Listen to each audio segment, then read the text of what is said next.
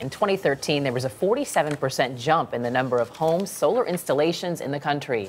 By the end of the year, more than 400,000 American homes had solar. Don Dahler introduces us to one man who uses imagination to help energize the change. New Jersey is one of the top 5 users of solar power in the country. One company, SolarCity, says they're signing up new users in 14 states at the rate of 1 every 3 minutes. An impressive figure, especially when you consider SolarCity's co-founder and CEO, Lyndon Rive, has absolutely zero experience in the power industry. I'm a serial entrepreneur. This is my third company. A serial entrepreneur. It is. I started my first company when I was 17. Then I started my second company when I was 22. Sold that to Dell Computers. And then started SolarCity with my brother. Rive immigrated from South Africa 15 years ago and started a successful computer company with 280 employees. But that was not how he became a permanent resident. The interesting part of this is I never went to university, so I don't have a degree. So getting a green card for the country is really hard. There are conditions that can be made for special individuals with special talents, correct? Exactly. So both my wife and I play underwater hockey. Well, hold on, you have to describe what underwater hockey is first. So underwater hockey is you play with a mask, fin, snorkel, go down, hold your breath, play as long as you can. Before you run out of air, you give the puck to your buddy.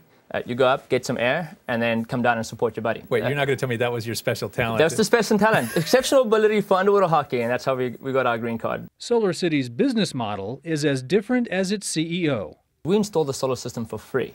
There's no cost. There's no cost for the equipment. There's no cost for the installation. There's no cost for the warranty and the maintenance. And then what we sell them is the electricity.